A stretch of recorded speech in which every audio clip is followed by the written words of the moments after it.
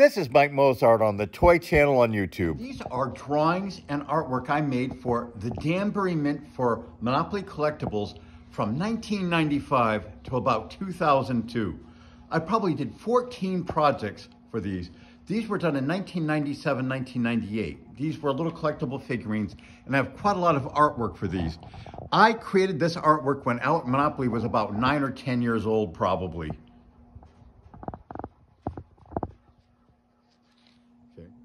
This is original artwork that I used to create a line of collectible figurines, collectible toys, collectible little game things for the Danbury Mint Company. And I did quite a few Monopoly projects for them in the 1990s. Just to give you an idea how long ago this was, this is almost 30 years ago, and Monopoly was probably 7 or 8 years old at the time when I was doing all this Monopoly stuff. This is just the Danbury Mint. This isn't the Monopoly stuff I was doing for McDonald's or the Monopoly stuff I was actually doing for Hasbro for other licensed products. But this is the artwork I have laying out right now. This is original black and white artwork. These are my design drawings that were used to create the sculptures for these collectible figurines. These are called comp sketches. That means there's test sketches. If you're going to create a product, it's a really good idea to do little samples first to see if you like them and how they look. And you can explore different ways of making them. Like this one is shown with a cast lucite base. The figures would have been cast lucite and clear, and this would have been engraved with the different parts of the Monopoly game. This one has a lucite base, but it has a resin top. This is a resin Santa that I created for Horizons East. It's a company that did a lot of Christmas stuff. Now, all of these products, the Horizons East products and Danbury Mint, all these things are signed Michael Wolfe. The reason I signed Michael Wolfe is my real name is Wolfgang Mikyáll Mozart. And I switched just to Michael Wolfe to make it simpler at the time. And this shows the variations that could have been made, the different permutations that could be made. So I worked on this line, probably took about 2 or 3 months on and off. Probably 6 separate big meetings in a corporate boardroom at the Danbury Mint to try to come up with a good design. I had an idea early on. If I took the original drawings, this is an original drawing that's actually on a chance card, I thought it was kind of boring and didn't add anything new to it. So what I tried to do is I had the idea to add a piece of Monopoly board. So Mr. Monopoly now has the little shoe, and this is the original sketch. I made him have one bare foot, like the shoe fell off when the police officer arrested him. It's not like that on the card. This is the artwork that was used for the actual sculpture. This is real artwork, signed Michael Wolfe. This is 1998. And I did that with all of these. I decided, you know what, I'm going to add the dog to this one, where Mr. Monopoly is holding and carrying the dog along with him. I had the little boy here. Initially, I had him having lost his shoe. But I decided in the final one, hey, let's have the little guy holding the little car. So this is what happened.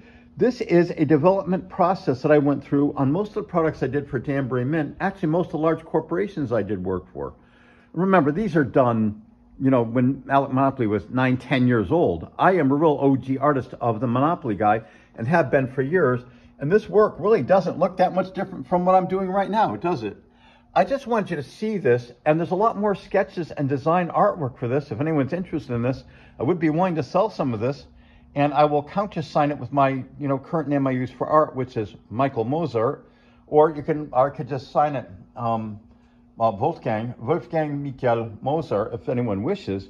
But this is my artwork. This is my design. I have all the original sketches that went into these projects. The original invoice, here's the original invoice. Danbury Mint was called MBI. The original invoice, thanks, Mike Mozart. That's just for one of these little projects. And I have the original notes from the original art directors. And I have samples of all the different bases I attempted. Clear lucite with metal plaques, wood with metal plaques, lucite with angles on it, like over here, look. That's lucite with beveled angles with no metal plaque on the front. I tried everything. I mean, this is what they expected from me, and I was the best at this. I created the artwork fast, and it was magnificent. I would do these sketches. Look at this. I should do this as a painting. And I would go to a board of directors meeting of Danbury Mint and say, I like this. And the little treasure chest could be lucite too. Maybe you prefer it on a wood base, like this. Maybe you prefer it on a wood base with a metal top, whereas this one had a wood top. Maybe you like the lucite base, but maybe like it in a different color. Maybe it's blue lucite. That's just what I gave, is I gave variations. I gave different permutations. This is sort of like what Andy Warhol would do with all of his silk screens. I made certain that if somebody wanted something, they would be able to have a choice of what their manufacturing would be. I often got royalties on these projects. All the artwork for this project is available to own right now. These are original works of art. These are absolutely amazing. These are all dated 1998, and it's quite exceptional. If anyone's interested, please message me.